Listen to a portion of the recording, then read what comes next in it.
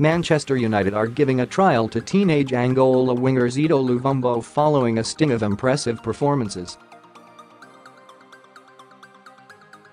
The 17-year-old has been training with United's U18s this week after impressing at the COSAFA Council of Southern Africa Football Association's Cup tournaments last year at U17 and U20 levels.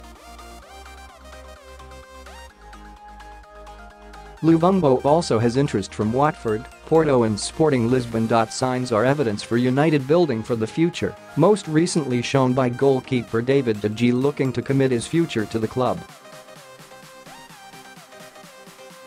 Sportsmail understands that, although final terms are still to be agreed as the club and the player's agent Jorge Mendes haggle over a potential £375,000 per week salary, the goalkeeper has been uplifted by the club's revival under Ole Gunnar Solskjaer and sees his long-term future at Old Trafford.